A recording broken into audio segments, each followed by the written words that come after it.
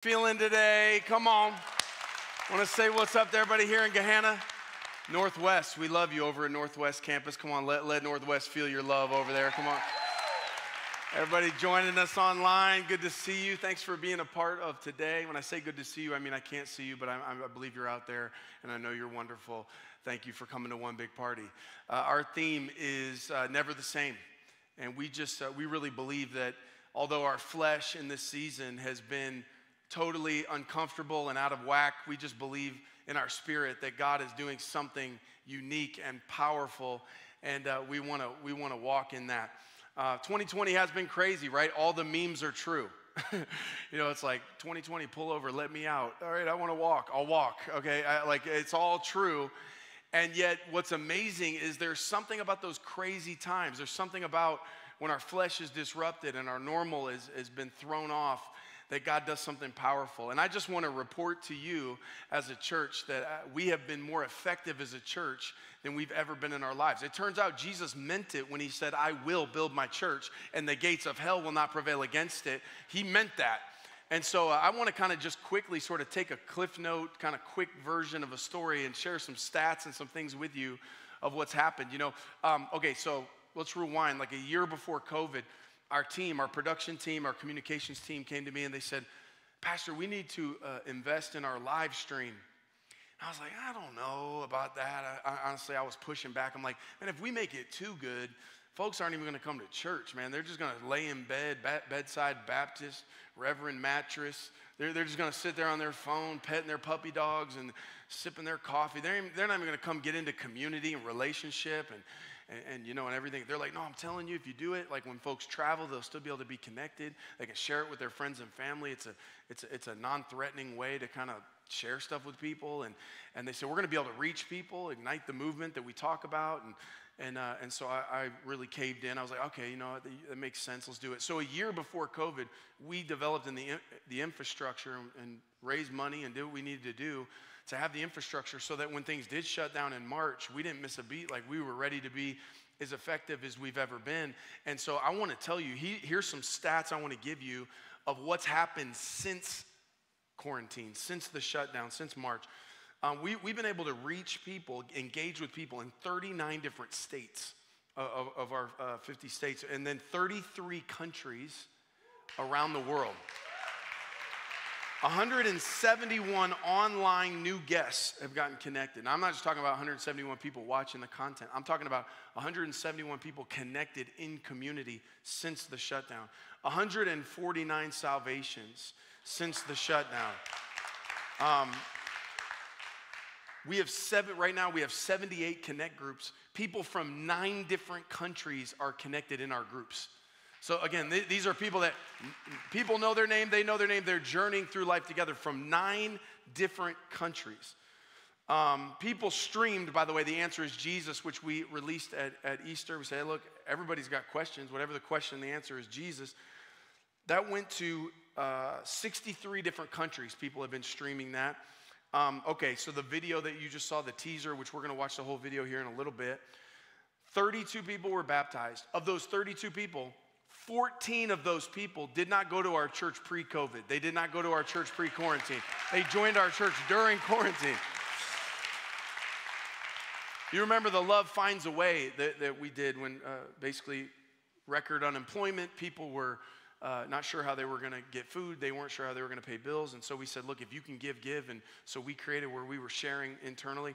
Because of your giving, we were able to help 430 families, both in our church and in our extended community in Columbus through Love Finds a Way because of your faithfulness. So I just want to say, church, yes.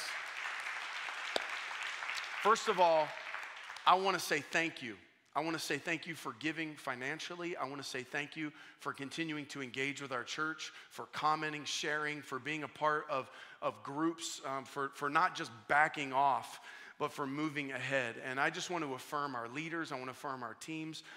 If you saw our Zoom calls and our work weeks, I mean, our team is going, how do we serve our church? How do we serve our church? How do we serve our church?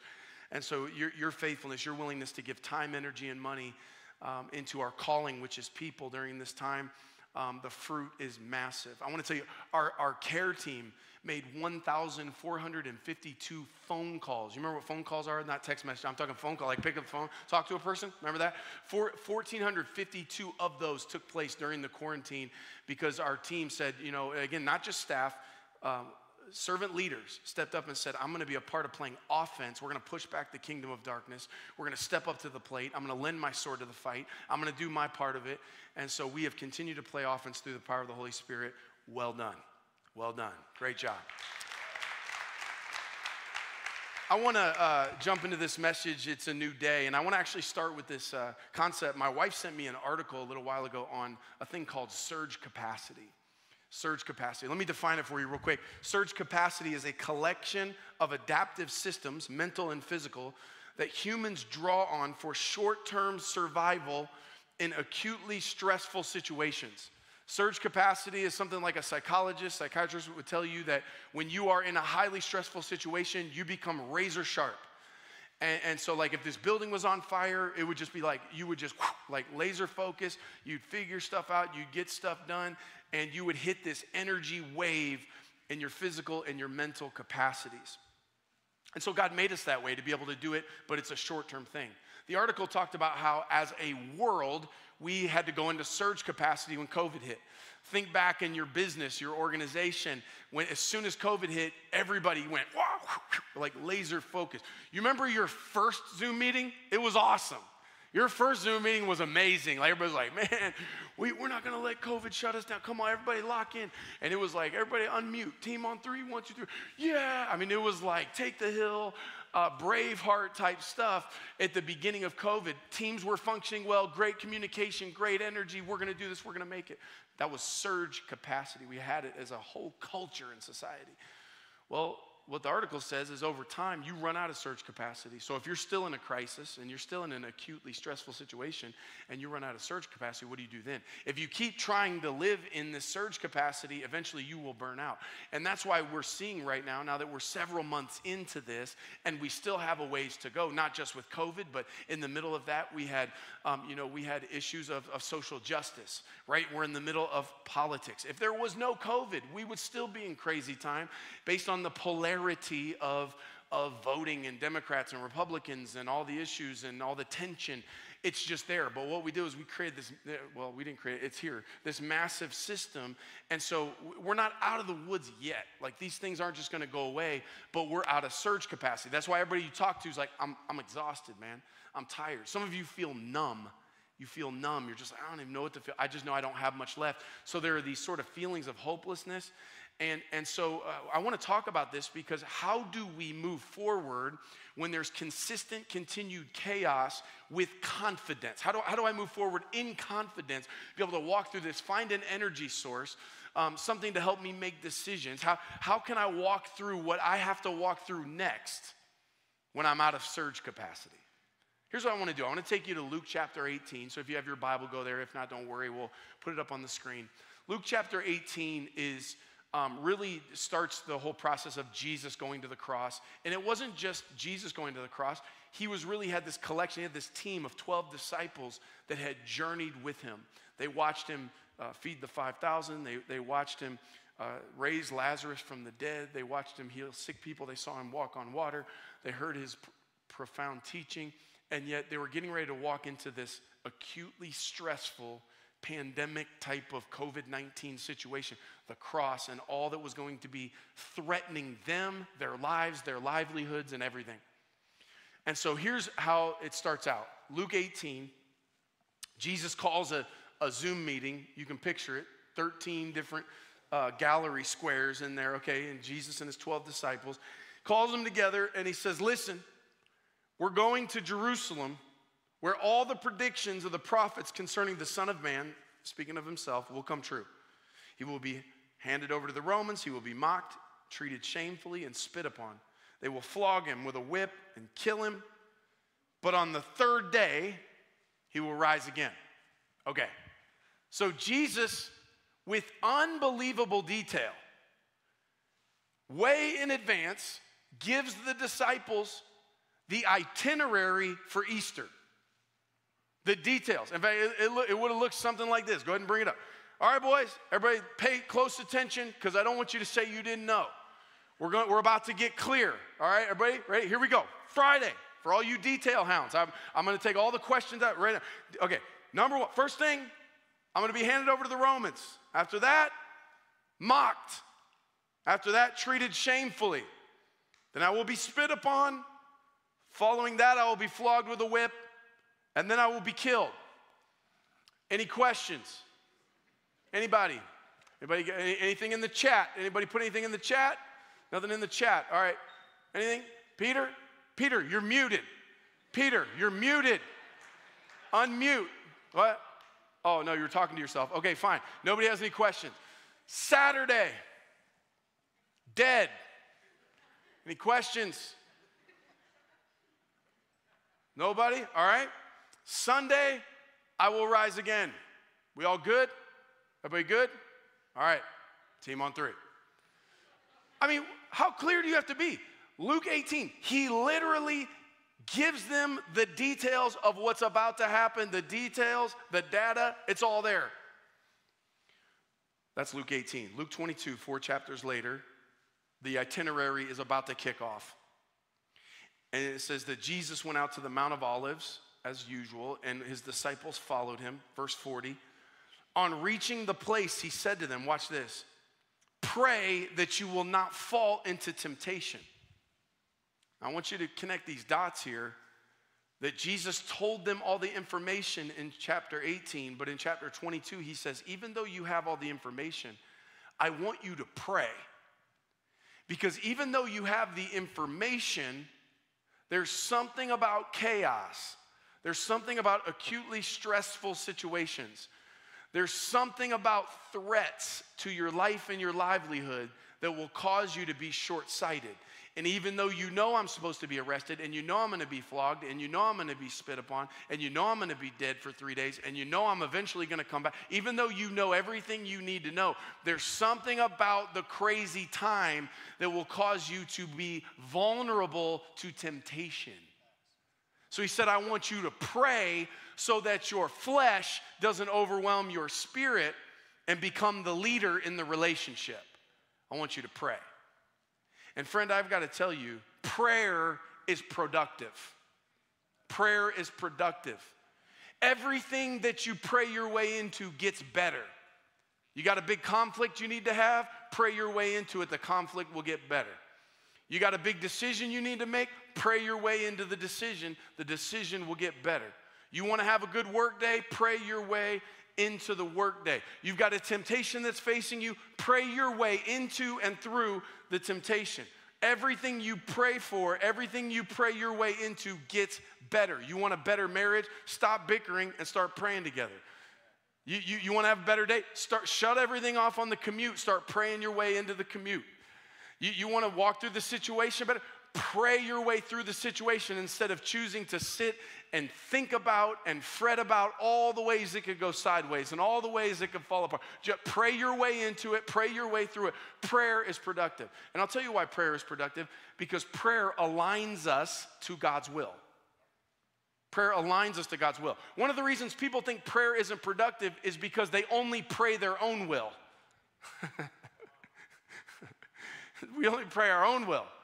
Have you ever had a great plan that was your will and you just needed God to pay the bill? I got my will, I just need you to pay the bill. I got the plan, I've whiteboarded it, I've action stepped it, I've got it in Microsoft Excel, I've PowerPointed it, I've got the strategy, I've thought it out, I did the mastermind, I'm all in. I just need you, Lord. Now I'm gonna bring it to you. Once I've baked it, I'm gonna bring it to you because I need you to put the icing on the cake. If you've ever done that, you know that prayer is not all that productive because prayer is not about us getting God aligned to our will. It's us aligning our will to God's will. There's nothing wrong with you praying and asking God for something. That's okay. It says in Ephesians that tell God what you need. It's okay to pray. You can come confidently before the throne of grace and all of that. But you got to understand that the end game, if all you ever do is pray your will to God, you're going to be sorely disappointed that he's not executing on your finite human plans instead of you becoming aligned to his infinite godly wisdom and going with what the Father wants to do. Watch what happens here with Jesus. So Jesus tells the disciples, pray so you won't fall into temptation. But look what it says that he did. Look what he practices. It says he withdrew, Jesus, a stone's throw beyond them. He knelt down and prayed. Now watch his prayer, verse 42. Father, if you're willing, take this cup from me, yet not my will, but yours be done. Not my will, but yours be done. Jesus made a request. Father, if there's any way to circumvent the cross, if there's any way for us to come up with a plan B, I'm kind of dreading this. I don't know that I've got the surge capacity for it. It's going to be exhausting. My body's going to give out. I'm actually going to need help carrying the cross. I don't have what it takes. I don't feel like I have enough to do it. Lord, if we can come up with a different plan, I'll do it. But hey, what's more important than my plan is your plan. Not my will, but your will be done. The point of prayer is not to get God to do what I want him to do. It's for me to understand what he wants me to do. So here's what the disciples do. Jesus tells them, look, you already have the itinerary, but pray so you don't give into temptation. And the disciples, when they were supposed to pray, they were exhausted and they fell asleep. Jesus wakes them up. Hey, guys, come on. The itinerary is about to hit. We're about to go through some stuff. I need you to wake up and pray so you won't be tempted. You're out of your surge capacity. You're out of your ability. The threat's coming. I need you to be locked in and walking in the Spirit. And the only way you're going to be able to walk in the Spirit is if you pray your way into the situation. Pray, and they fall asleep again. And he wakes them up again, and they fall asleep again. So when they were supposed to pray, they slept. And so here's what happens. It says in verse 49, when the other disciples saw what was about to happen, you see, what happened is the Romans show up to arrest Jesus, just like he said back in Luke 18, that I'm going to be handed over to the Romans. When the arrest that Jesus predicted and said was supposed to happen started to happen, so when the other disciples saw what was about to happen, they exclaimed, Lord, should we fight? We brought the swords. And one of them struck the high priest's slave in the ear, slashing his right ear off. And Jesus said, no more of this. And he touched the man's ear and healed him. All right. This is about to get good. So if your neighbor's asleep, wake them up. All right, because this is important stuff. The disciples, we know that the person that cut the ear off was Peter because this story is told in all the Gospels. And in John, it mentions Peter by name, that he was the one that cut the ear off. And I got to be honest, if I was Peter and I slept instead of prayed and I wasn't walking in the Spirit, I probably would have done the same thing. Because I'm tired, I'm threatened, and I'm out of surge capacity, and I'm in the flesh. And my flesh is the type that you come and threaten somebody I love, and I happen to have a sword, you're going to lose an ear. And by the way, I'm going to tell you even more why Peter, in many ways, was justified in what he did. Watch this. In Luke 22, same chapter, if you back up to verse 36, right before they go out to the Mount of Olives, it says that, here's what Jesus says to the disciples. He says, but now take your money and traveler's bag, and if you don't have a sword, sell your cloak and buy one. So Jesus tells them to buy swords. And it goes on, and they count up their swords. How many swords we have? They had 2 swords. 2 swords. And Jesus said, well, that's enough. So there's 12 disciples, 2 swords. They get there. Jesus has primed them with the word swords. They go out to pray. They're tired, so tired they can't stay awake to pray. They fall asleep. No more surge capacity. I'm in my flesh. Threats here. Jesus said sword. He must want us in a sword fight.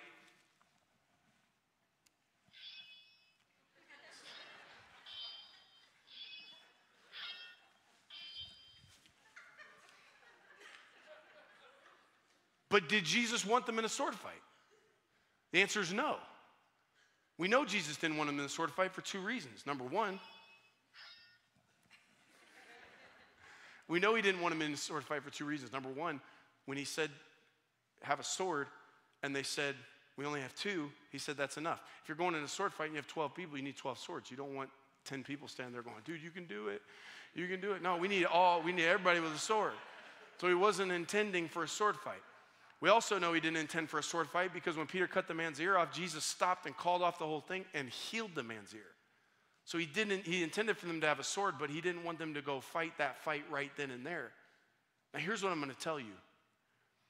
If you walk in the flesh, even in the principles from the Bible and things that Jesus said, and yet you don't do what Jesus said to do here, which is to pray in real time, that I don't fall into temptation, you'll do some things that make logical sense to your flesh that are not the will of God.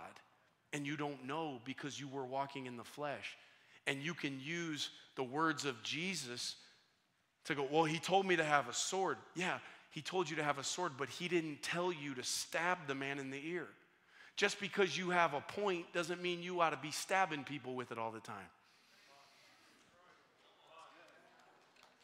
Just because you have a couple points, we got two swords, doesn't mean that it's the will of God that you go around stabbing people with your points whenever you feel like it. And even though you can justify, well, oh, but Jesus said have a sword. He didn't tell you to use it. You didn't even pray before you posted that thing. You didn't even pray before you said that thing. You didn't even pray before you picked that fight. You didn't even pray before you cut that person's ear off. All you did was took a principle and something that Jesus said before, and you didn't say, God, do you want me to do this now? So Jesus says, you better pray so you don't give in to temptation. And the temptation is going to be to get in your flesh. And when you're tired and when you're in your flesh, people get their ears cut off. And Jesus said, I don't want his ear cut off. Jesus said, I didn't intend for you to have. Well, then why'd you want me to have a sword, Jesus? Well, you don't know because you didn't pray when I told you to. Maybe if you would have prayed instead of falling asleep, the Father would have told you what to do with your sword. And the thing he tells you to do Wednesday, he might tell you to do something else on Thursday. We can't just hang on principles. We have to go to the person. We have to go to God. We have to go, Lord, what do you want me to do right now?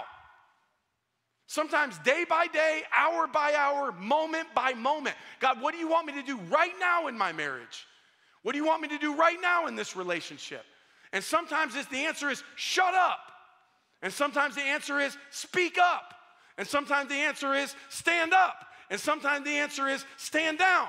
Sometimes it's use the sword. Sometimes it's put it away. But you don't know unless you pray.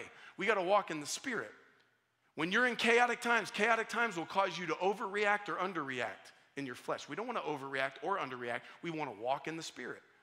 How do we walk in the Spirit in crazy times? We pray. We don't fall asleep in the garden. We pray. We pray, Lord, what do you want me to do? God, what are you telling me to do? Lord, not my will, but your will be done. Lord, here's what I'd like to see happen, but not my will, but your will be done. I become aligned to God's will. Now, here's what happens. Because they didn't pray, even though they were full of information, they could see that they knew the big picture, but in chaos, you forget about the big picture, you become short-sighted. You can be a big person and become very petty in a moment. Because of the chaos, I'm out of surge capacity. So because they didn't pray, they forgot the itinerary. They lost sight of what Jesus said in Luke 18. And so here's what happens. Jesus goes to the cross. He's crucified. Everything he said was going to happen was happening. He was beaten with whips. He was flogged. He was spit upon. He was treated shamefully. He was crucified. He was killed. He was in the tomb. 3 days later, he resurrects. And guess what the disciples did the whole time because they didn't pray? You know what they did the whole time? They had anxiety. They had fear. They went behind locked doors. They hid in terror. They had no peace at all because they didn't pray when they should have prayed. So Jesus finally comes back Sunday night, having lived up to the exact itinerary he gave them in Luke 18. And it says in John 20, verse 19, that Sunday evening, the disciples were meeting behind locked doors because they were afraid of the Jewish leaders. And suddenly Jesus was standing there among them. Peace be with you, he said. And as he spoke, he showed them the wounds in his hands and his side. And finally, it says here, they were filled with joy when they saw him. Isn't that sad? I mean, if you just read that verse by itself, you'd be like, oh, that's a cool story. Except when you think of it in light of the context of Luke 18, that they knew all the way back in Luke 18 that they didn't need to be afraid. They knew all the way back in Luke 18 that actually it was the will of God that Jesus would be arrested in the garden. You don't need to cut anyone's ear off. Jesus doesn't need you running and defending him. In fact, in Matthew 26, by the way, Matthew 26, it tells the account of the ear being cut off. Jesus says, put away your sword. Those who use the sword, if you live by the sword, you'll die by the sword. Don't you realize, watch this, Jesus says, if I wanted to, I could ask my Father for thousands of angels to protect us, and he would send them instantly. That the short-sighted nature of where they were at, they forgot about the fact Jesus had fed 5,000. They forgot about the fact he walked on water. They forgot about the fact he raised Lazarus, and they forgot about the fact he gave them all the details and the data that they needed. And in that moment, they had anxiety the whole time, all the way until he finally showed up at the end. And they didn't need to. You know what they could have had on Friday? Peace. You know what they could have had on Saturday? Joy. You know what they could have had on Sunday, even before he showed up Sunday night? One big party. And then when Jesus showed up, they would have been like, hey, what took you so long? We've been waiting on you the whole time. Well, come on, let's throw it down. Whatever the question, the answer is in. No need to worry. They could have partied the whole time, but they were full of anxiety because they didn't pray when they were supposed to pray. And so they fell into temptation. We're not going to do that. Not us. Because we're in our own pandemic and we're in our own acutely stressful situation and we're not out of the woods yet. But you know what? We don't need more details. We don't need more data. We need the direction of God in moment by moment, day by day, right there to walk through us, to give us the peace and the joy and the answers that we need when we need them. You don't need to have a panic attack on Friday. You don't need to be stressed out on Saturday. You can have peace the entire time. And friend, I want to tell you, I don't ever want to be the same. The lessons that I've learned in this process, I want to take with me everywhere. And probably the biggest one that I've learned is dependence upon Jesus, dependence upon God, praying, Lord, not my will, but your will be done. Lord, help me to get through right now what I need right now. Help me make the right decision right now instead of thinking I've got it figured out. Okay? I end with this. When all this stuff shut down, I didn't know what to feel. I didn't know what to think. I was thinking the same stuff you guys were around what's going to happen and what does this mean, and what I start reading articles and following threads, and I'm hearing, oh, this is the worst thing ever, and it's never going to be the same, and it's all going to be whatever. And I got to tell you, there was a part of me that felt threatened. I probably felt what the disciples felt when the Romans were coming in to arrest Jesus. I have my sword out. I'm like, oh, what do I do? Because my entire life was on the line here. Like, when my wife and I moved here 10 years ago, we put all of our money in to help this church get started. We put all of our stuff. We left everybody we knew, all our familiar friends, came to a new place, took a big risk, and God just blessed it, and we walked by faith. And we didn't have a building for a long time, and then God blessed us with this building, and then he blessed us with the Northwest building. And so here as a church community, we've grown, and there's some stability and people, story after story of what God was doing and great things happening.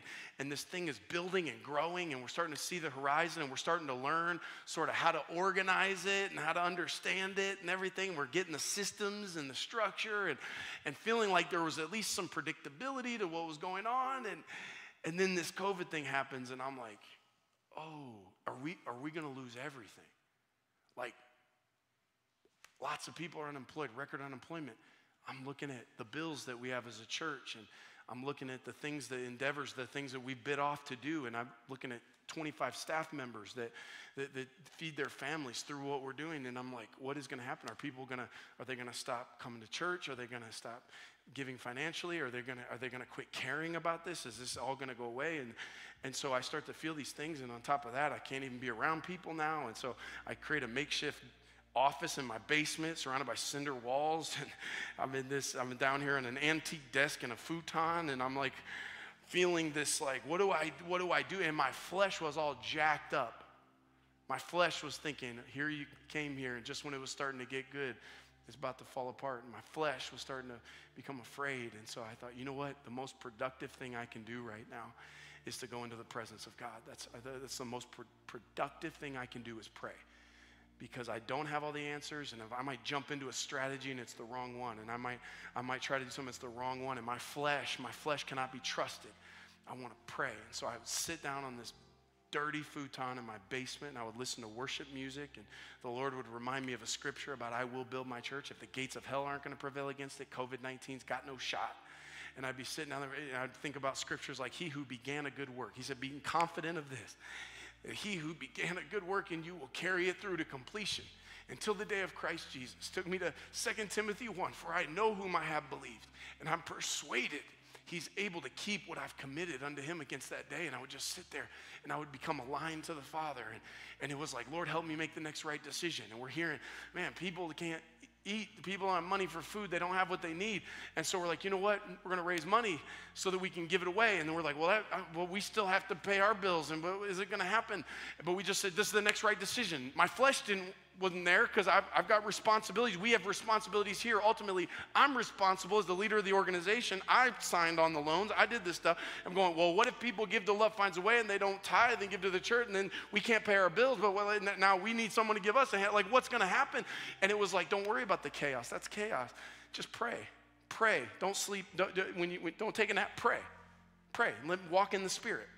It's not always conventional wisdom. You just do what I tell you to do, moment by moment, decision by decision, and we did it. And we were able to help 430 families. And on the back end of that, we had one individual that had some really good things happen in their business that showed up and wrote a single check that exceeded the amount that we gave out through Love Finds a Way to be able to pay bills that we had here at the church that took care of it, that we had no idea that was coming. And God said, I will take care of you.